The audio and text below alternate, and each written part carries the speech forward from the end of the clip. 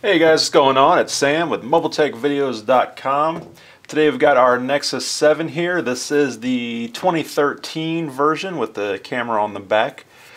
And we're going to take a look at a really cool, simple KitKat ROM.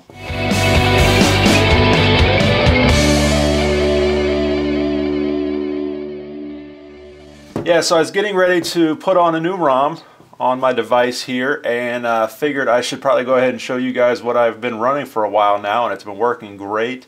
First of all, just ignore this custom lock screen. You guys can check out the Zooper widget video I made to see how I got this, or to see this featured. There's also a link in that video to where you can find this setup and put it on your device. But this is, like I said, just a basic KitKat ROM. This is the Clean ROM. I'm sure everybody is very familiar with the Clean ROM. Wonderful, wonderful ROMs. Very stable. Battery life is excellent. Not a ton of thrills and just ridiculousness that you don't really need on your device. It's just very basic stock. You get the KitKat launcher here, and like I said, I've been using this for quite a while, so I've got all my stuff on here already, but everything is just super smooth and works great. Haven't had any force closures or any problems at all. So you don't get all the customization options that you would with CyanogenMod or AOKP, things like that. But, you know, sometimes you don't really want all that. You'd want just a simple ROM that just works and isn't going to reboot on you randomly, or applications are going to force close because something doesn't work right. So I recommend this 4.4. It is full-on KitKat. There's the K, long press. You get the KitKat Android wrapper.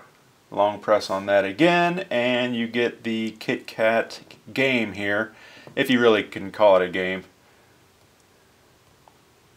It's just moving around the tiles here.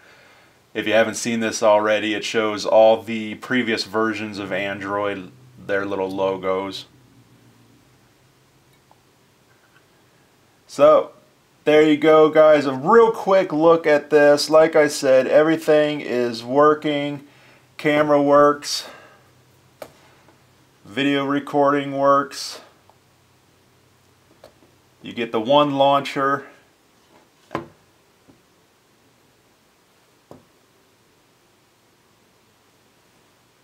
Wi-Fi's work great. GPS has worked fine. Everything works.